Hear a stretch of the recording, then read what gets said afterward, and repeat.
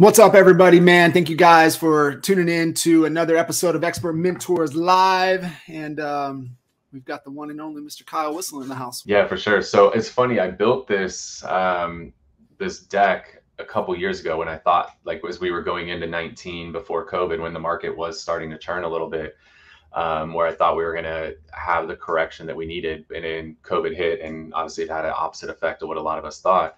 So now we finally are going into this downward market. COVID just, held it up for a couple years, but we're finally in this shifting market. And so there's so many freaking opportunities that get presented in a market like this. So I'm going to do a quick share here. Yeah, share and I'll throw it up. Yeah. Cool. All right. So yeah, I want to just share with you guys, like, there's 15 opportunities that I see out there in a shifting market. And we'll talk a little bit about each of these.